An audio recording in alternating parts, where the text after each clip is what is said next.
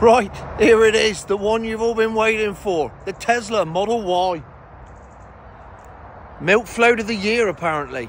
Well, I can confirm, it's brilliant.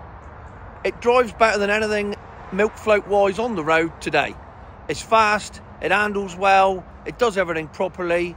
It does 250 miles without breaking a sweat. It'll probably do more. It's just an all-round brilliant car. So, you want to buy a milk float? Get yourself a Tesla. Except, Tesla in May this year announced that they're going to stop making the Model X and the Model S, which means if you want a Tesla in this country, in right-hand drive, you got to buy that one. That's it. Well, there is the Model 3, but it's basically the same thing.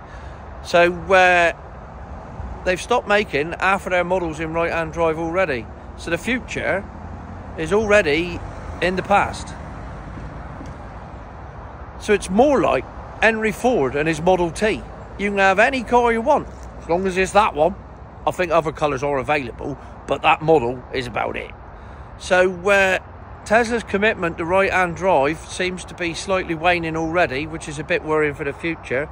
Not to mention the fact that I once, when I had a proper career and stuff, sat down with a man called Professor Dr. John Henry Looney. Look him up, he's real.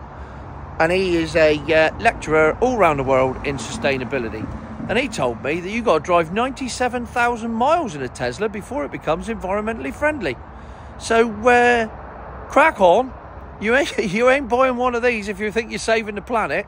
You might be buying it because it's the fast electric car and it's really good for an electric car, but it ain't environmentally friendly.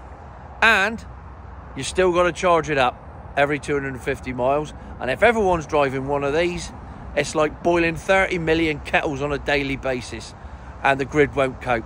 So here it is, Tesla, best milk float in the land. It's the future, except it's not.